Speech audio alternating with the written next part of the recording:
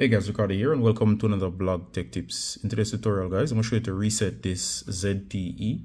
Should apply to any ZTE, and of course you can see this model. And what we're going to do is going to boot into Android recovery. We'll need to power off the phone, so go ahead and power down your phone. And of course, if all this goes well, we should be able to fully reset the device to a factory state, meaning everything on the device will be wiped clean. All right, so of course, let's go ahead and get into the reset process. So go ahead and power off your phone. All right, this device is actually giving a little bit of issues, so do forgive me if I do something and it doesn't do it right away. So this device itself is acting fidgety. The screen is jumping. It's touching without being touched. So of course, sometimes I have to do things twice. So that's what a client wants to reset this device. All right, now that we have powered down, I've heard the vibration. The display is dead. What we're gonna do here, and this can fix a variety of issues such as bugs with software and so on, or just the device not working well. Locate volume up. So of course, we're gonna hold volume up and power at the same time. All right, so go ahead. And as soon as we hear a vibration or feel a vibration, we're gonna let go or see a screen, and we're gonna keep holding volume up. In most cases, this is enough to boot into Android recovery.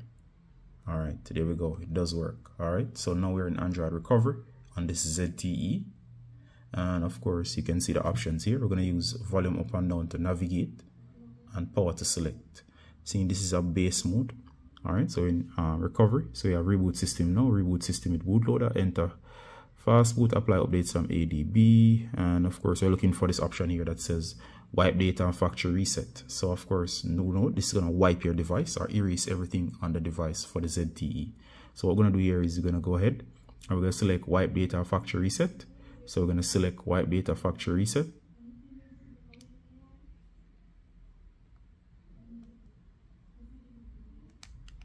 All right, and of course we're going to select factory data reset. It does kind of give you a chance to back out, and I've selected.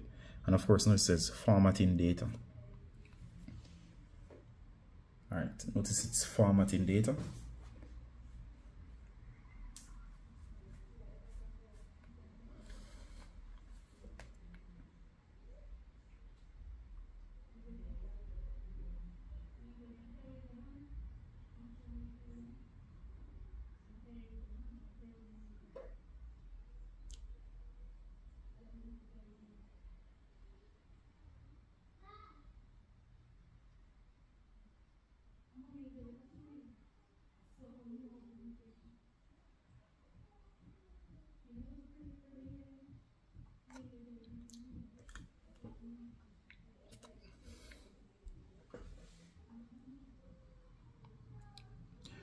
All right, now that it's finished, notice it gives you the option. It does say complete, so it says everything that it has done. It says data wipe complete. So notice it says there in this line above my finger, it says data wipe complete.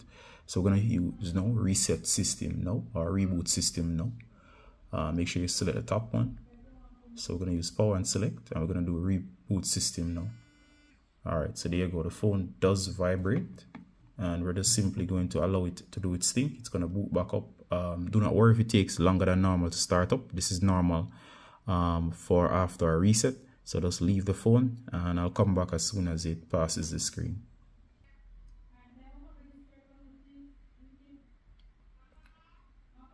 All right, guys, so as you can see here, it's back up. And of course, it's running you through the setup process for our brand new device, or similar to a brand new device. So all you got to do is basically run back through this, which is straightforward, and your device will be back up.